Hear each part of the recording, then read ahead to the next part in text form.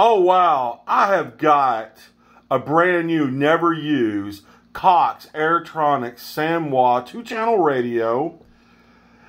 It is very famous because it has some of the very first micro servos ever built, the 8011s.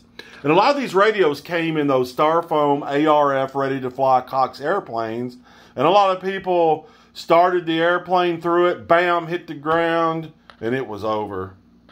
And I'm very proud to own this, even though these weren't the greatest radios ever. But it's great to own a piece of history. This radio was probably made in the late 70s, possibly the 80s.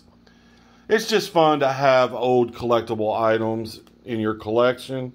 And it was radio checked in 289, but it was never used. And I know it's a lot older than that.